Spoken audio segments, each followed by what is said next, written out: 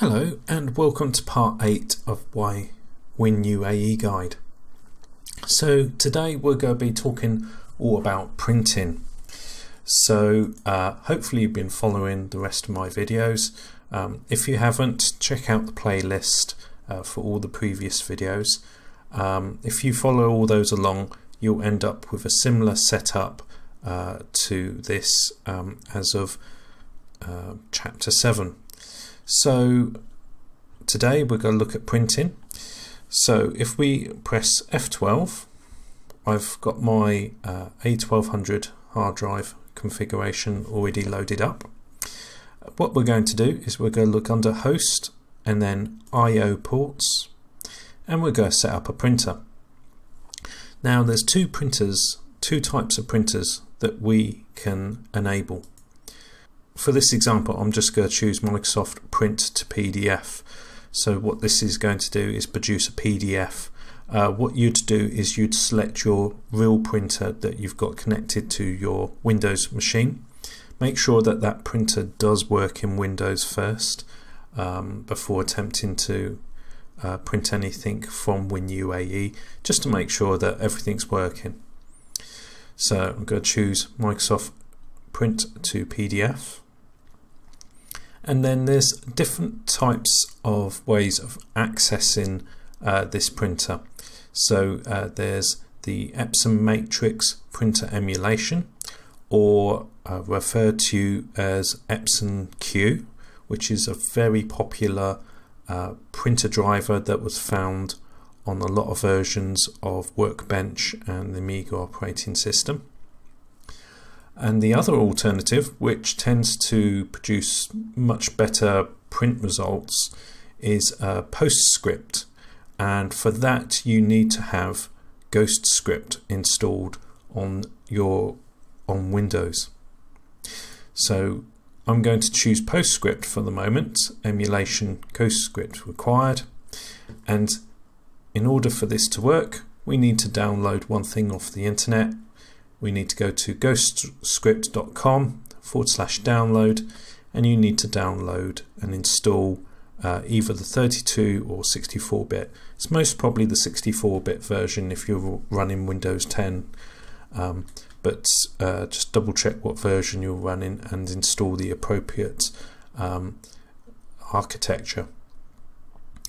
So once you've got that all installed, so you click on the GhostScript AGPL release, download and install that, come back to here, and then make sure that PostScript GhostScript required is selected.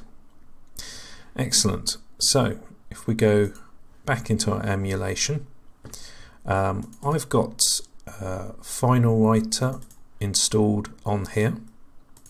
I took it off of one of the Amiga format cover discs from 1996. So if we load that up, and I'm going to open up one of the test documents. We've got a Jaguar document, a lot of text, nice picture as well, good example document. So because I've chosen PostScript, what I need to do is I need to make sure in the Amiga application that I am printing to PostScript. So by default you can see here printing to a graphic that is going to use the Epson driver at the moment. So I need to change that to PostScript printer. There we go. And then I can choose some options here. This is specific to Final Writer. Let's say we want it in color and it's A4 size. Click on OK, and then I want to print. But before I do that, I'm just going to quickly pop out of the emulation by pressing the middle mouse button or the scroll wheel. And what I'm going to do in Windows is I'm going to type in Control Panel,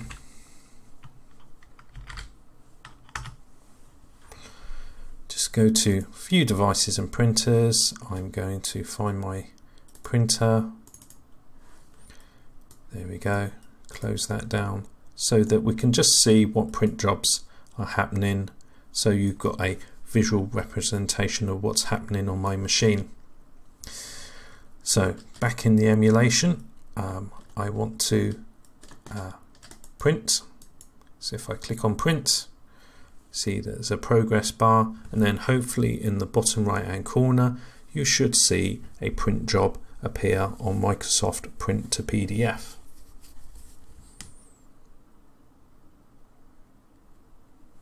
Okay, so this looks like it's working. So this is now Windows asking, okay, do you want to save the PDF? At this point, if you've got it connected to a real printer, it will actually be printing. So I'm going to call this Jaguar. As you can see, there we go, there's our print job going, and there we go, there's our final output, and here is our printed document. And as you can see, this is very good quality. Color looks really good. Okay, so there's some other options. What if we don't have the option of PostScript? Well, what we can do is if we hit F12, rather than select PostScript, we can go to Epson Matrix Printer Emulation 48 pin. Workbench, I'm going to go into Storage, Printers, show all the printers. What you may need to make sure is that there's a printer called Epson Q Plus, and drag it into Devs and Printers. So if we look in here, you'll see that I've already dragged Epson Q Plus into here. So once that's done, we go to Preferences, go to Printer, select Epson Q Plus, and then make sure that's on single feed. We are going to use DIN A4 and click Use.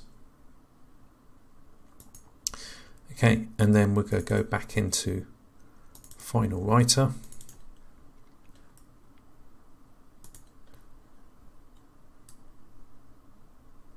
Select our document again.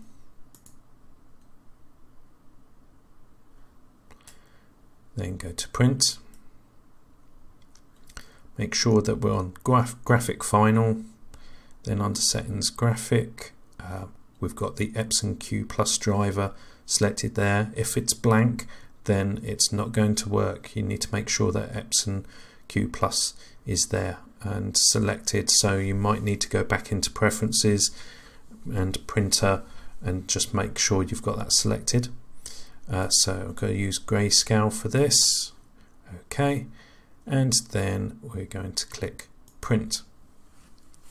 Now this will take some time. It is slower than PostScript, I've found.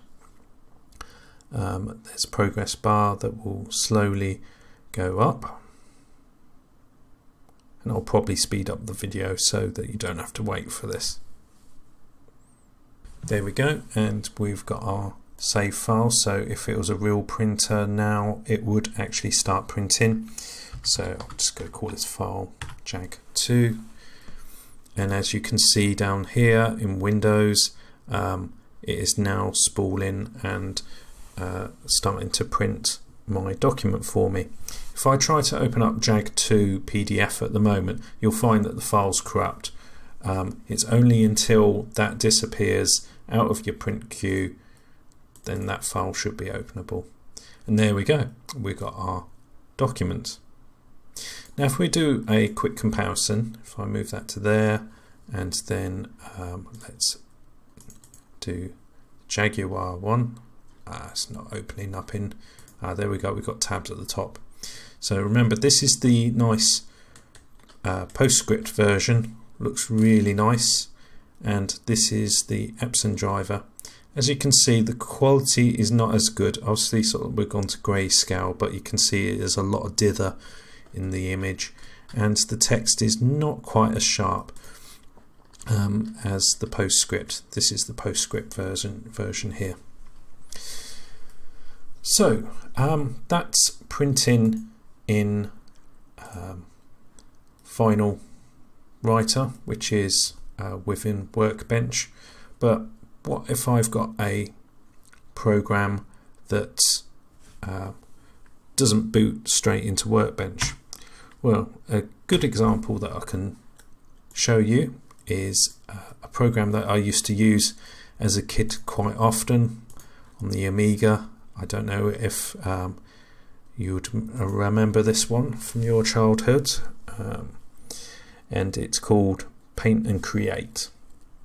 It was some educational software that was developed by WinUAE, and one of the things that we can do here is we can make some greeting cards.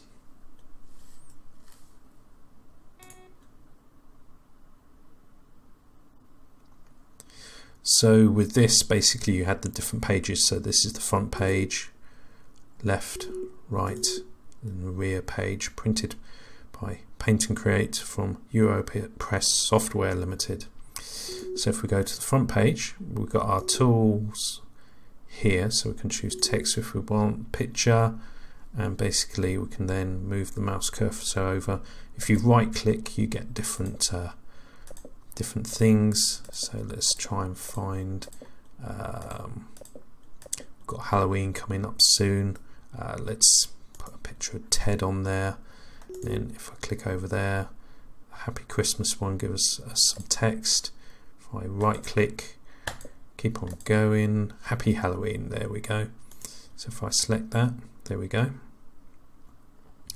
And then what you'll find is with this program, there's no PostScript option. So what we need to do is make sure that if we press F12, go to I/O ports, just make sure that we're still on the Epson Matrix printer emulation 48 pin.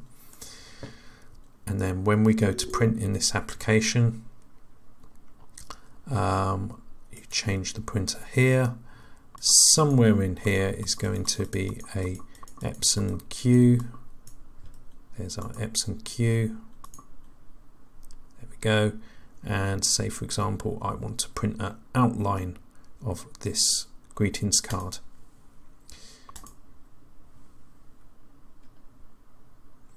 So it pauses for a moment, and then hopefully, there we go, we've got.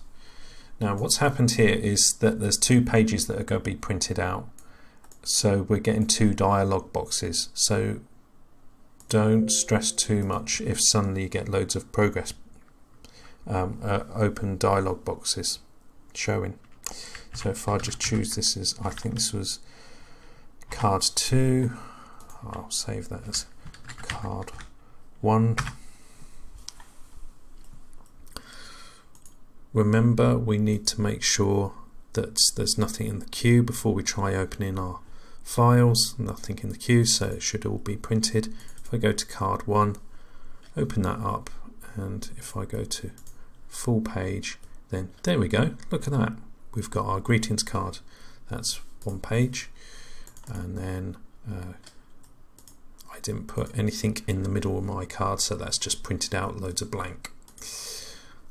But there we go, so that's printing from a program that doesn't use Workbench. So hopefully you found this useful. The main key things are, if you can print, if your program allows you to print in PostScript, I recommend using that, and then just going into F12 and going to host I/O ports, and then choosing the PostScript emulation Ghost script required. If your program doesn't use PostScript, then the other option is the Epson Matrix printer emulation, and then from within your Amiga application, just make sure to select Epson Q as your driver, and you should be all good to go. Right, well, thank you for watching, and I'll see you in the next video.